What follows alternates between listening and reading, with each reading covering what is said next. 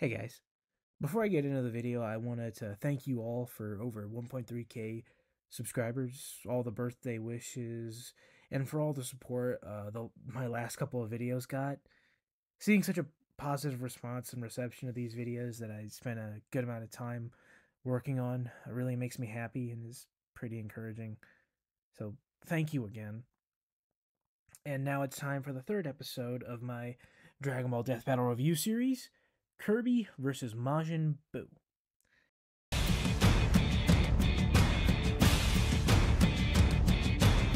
This one was kind of tricky for me to review because I have literally zero experience with Kirby as a series, so I was in absolute shock to find out about all this apocalyptic lore and all this cosmic Lovecraftian lore this series has. I legit did not know Kirby was busted like this. Literally having a dimension inside his body and being able to throw something straight from a planet to the star and back. Crazy. Pretty freaking strong and way more than I expected, so I can just take their word for what they say regarding him. If anyone in the comments has any issues with their Kirby information, please go ahead and let me know, because I am not going to know myself. Like the previous videos, this matchup is based around a theme that the two characters have, with Kirby and Buu both being pink blobs with childish appearances who have both tremendous power and appetites with the ability to eat and absorb other beings. And as I mentioned before, I'm not experienced with Kirby, so I can't say whether or not this is a legacy matchup like I did with Vegeta vs. Shadow and Goku vs. Superman. So, plus this video is also 10 years old. Anyone who was in the community at the time or in the Kirby circle who knows about this stuff, please leave me a comment if you know if this video is anywhere near those levels. It probably isn't, because otherwise I would know, but if it was, please let me know. I genuinely want to know. And regarding Buu and their synopsis of him, because I can't judge what they say about Kirby, I think they do a nice job covering all the details regarding him and all of his abilities. I especially like how they point out the origin of his name pun. Bibbidi Bobbidi and Boo. Put them together and what do you get? A Disney lawsuit. And honestly, that's all I really got for the synopsis of it. Things were pretty simple and straightforward, and I think they did a nice job covering everything. And then they move on to a little short skit they did with a partnership they did with Funimation, announcing these pop figures of the then new Super Saiyan God Goku figures, you know, because Battle of Gods had just come out the year prior to this episode. And they brought in Masako X to do this little skit with Ben Singer where he plays a Goku pop that's haunting Ben Singer over the results of Goku versus Superman, making a joke that the God form would beat Superman up because, and he mentions the comment referencing the very negative reaction that Goku losing to Superman had during that video. And then they play it off like it as a parody of the one scene from Toy Story where Woody and the other toys haunt Sid for, you know, blowing them up and torturing them. So that was pretty funny. And these figures were apparently like exclusive to Funimation. I haven't tried to buy any of these things, but I'm pretty sure now this was 10 years ago. You can buy these figures from somewhere else. But now on to the fight itself. The fight comes up with Buu turning a bunch of random creatures from Kirby's world into candy. But before he can eat them, Kirby beats him to the punch.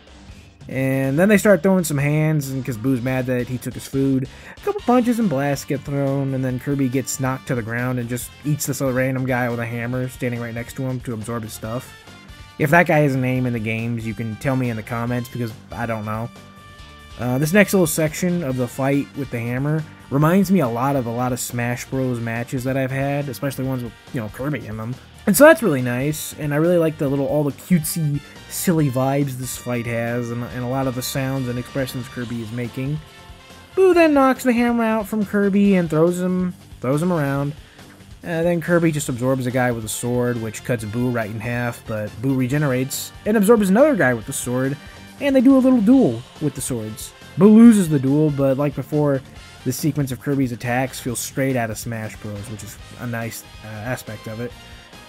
And then Buu just gets eaten by Kirby, which traps him inside this stomach dimension Kirby has, and which pisses Buu off, and this causes him to release Kid Buu, who proceeds to kill him and break out of the dimension himself, like Super Buu did in the Time Chamber. And then he starts to beat Kirby up for a bit, But then Kirby absorbs this other guy, and then he proceeds to get into another Smash Bros. Style duel until Boo gets the upper hand and sends Kirby flying.